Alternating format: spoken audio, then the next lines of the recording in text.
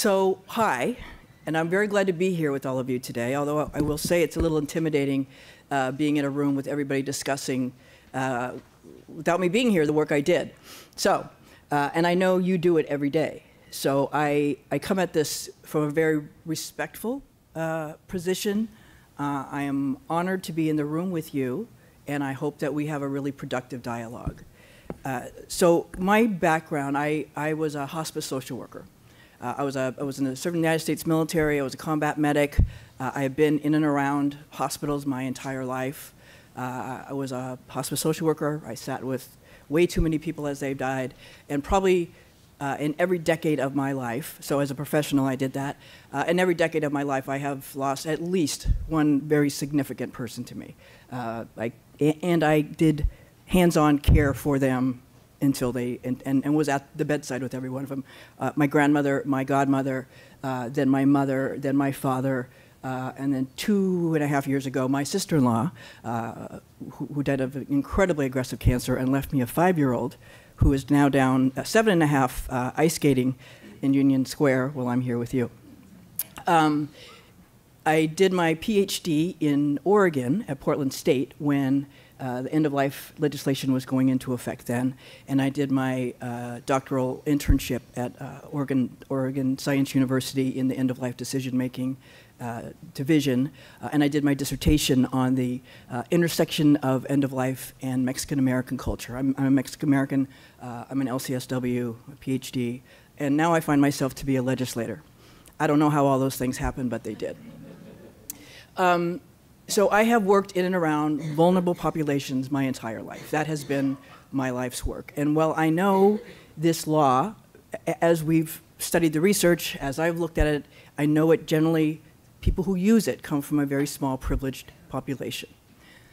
But I will say, and I have passed some fairly major legislation, so I'm my 3rd year in the legislature, but I did a $1 billion bill this year that brings solar to low-income people. Never been able to crack that nut about how do you actually use solar and bring the green economy down to everybody. But this bill has had people I don't know who have come up to me on the streets everywhere to say, thank you. Thank you for giving me a choice. And while I think very few people will use this, I think there's a larger amount of people that because it exists, they feel a sense of relief. And anybody who's worked in and around end of life know that when people are dying, whether they're going to use something or not, and I don't think anybody that I have loved and cared for, related to me, would have used this. I don't think so. We're Catholic. I'm also a Catholic. Before we introduced this, I reached out to my bishop and I said I was going to do this. He brought in 5 people. We had a 2-hour conversation about it. I just got my daughter baptized last week in the Catholic Church. I'm a practicing Catholic, and I find that while the bishop really worked with me, that there is beauty in pain and meaning making and suffering, and I get that, but I don't think everybody has that same desire. And again, the knowledge that it exists for many people is, I think, what makes sense. While we were talking a lot about the Latino community and Catholics and how they didn't want this, my 80-year-old relatives were, Mia, what happened? What happened to the bill? Why did it die? Like, it was the Catholics. Well, I'm glad they're not my kids, right? I'm glad they're not my kids.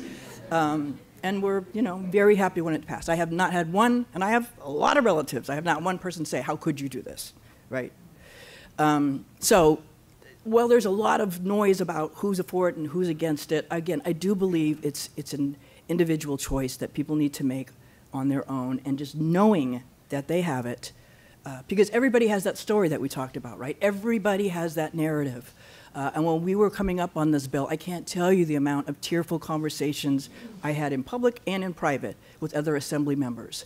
And somebody asked me, why do you think it's because the people who were testifying, who were actively dying, who were testifying about it and wanting it, had a bit different experience than those who had something happen in the past. And I said, because they are talking about their story that was already written.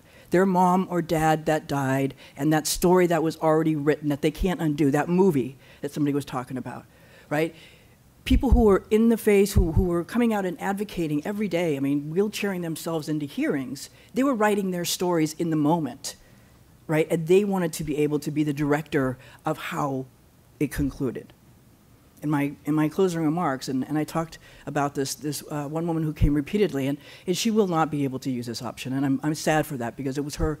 She was a single parent, an attorney, conservative, Republican, Christian, all of those things, who people said were against it, and said, I have raised my daughter by myself. I have taught her to stand up for things. I have convicted people who have committed crimes. I am not committing a crime, and my last gift to her is for her to see me die in a peaceful way with her sitting at my bedside. That's my gift I want to leave my 21-year-old daughter. And who am I or anybody else to tell her, sorry, you can't have that, in a legal way. She's a DA in a legal way. So I did a very small bill last year called AB 2139, which simply said, because I have done the research, been in the research, written about this, we don't die well in the US. We are a death-denying culture. We don't die very well. I got my 3-minute going on. Okay, we don't die very well, so how do we do it better, and how do we increase the conversation? Because we don't want to talk about it. So I did a bill last year called AB 2139, which just said, if you have a terminal diagnosis from which no cure is expected, the physician, upon making that diagnosis or at a follow-up time, must say, you have the right to comprehensive counseling about end-of-life options. Yet I thought I was trying to gun people down. The pushback I got, the arguments I got about how that was so wrong astounded me. But we were successful, we got that passed. And hopefully that helps the process. When Brittany Maynard went to Oregon to do that, there was a big push, and I, in my heart, wanted to do the bill that we passed last year. I thought maybe in 10 years we would be ready for the bill. When Brittany Maynard went to Oregon, Senators Wolk and Monning came to me and said, we think the time is right, we're going to do it. And I'm like, ooh, I don't, PPI, every poll says we're ready. I'm like, well, every poll does not serve in the state assembly. In my house, where we throw a lot of very heavy punches and elbows and drink beer and we are the raucous house, and very swayed by interest groups. And so there's a lot of entrenchment on ideas about things. So I didn't think we could get it through my house. And sure enough, we got it all the way through the Senate, it got to my house, and we hit a brick wall. Because we introduced a special session for healthcare and trying to address issues around the MOC tax for Medi-Cal, it was broadly defined, and there was a different composition of the Assembly Healthcare Committee, which I already knew that we were able to get the votes we needed to pass it through there. And once we passed it through there, we were able to get it to the floor. And after 2.5 hours of very intense, very tearful, if you haven't watched the tape, it's available, debate, we were able to pass the bill at the end. The governor, I'm sure you've read his response, was, I think, very thoughtful. And he very rarely writes something, but very thoughtful, and said, I don't know what I would want, but I might, and I don't want to stop other people who might want to explore this option. That's how it came into law, and because we're in a special session, it still has not been implemented. It will have to be 90 days after the close of special session, so we don't go back into session until January, and then we'll see what we can do to be able to close it at that time, to be able to allow for implementation. We took a lot of amendments, and I'll talk about them. You can ask me questions. I think there's more safeguards in this bill than any other bill. We got the CMA to go neutral on that, and partly because I think people knew it was going to end up on the ballot, and when things end up on the ballot, I believe as legislators we have abdicated our responsibility to pass good legislation with safeguards built in. I feel like we did that by talking with every interest groups. I also committed as a part of the process to do an annual review of this. So the speaker's already approved me to have a special session on end-of-life care. Once we start collecting the data from public health, we will do an annual review. If adjustments need to be made, we will do that. So I'm sure everybody in the room does not agree with it, but we have the law now, and I think it behooves us all to be able to. And I'll also say, Senators Wolk and Monty, they don't come at it from the same perspective I do. They've had bad experiences or feel a social justice issue around it. I agree with that, but my bigger goal is that we have more of these conversations. And I think this law, as people have already talked about, will facilitate people being able to have conversations about what they want at end of life, use more palliative care, use more hospice care. And that is my goal, is to just help us as a society move towards being able to die better in however that looks for you.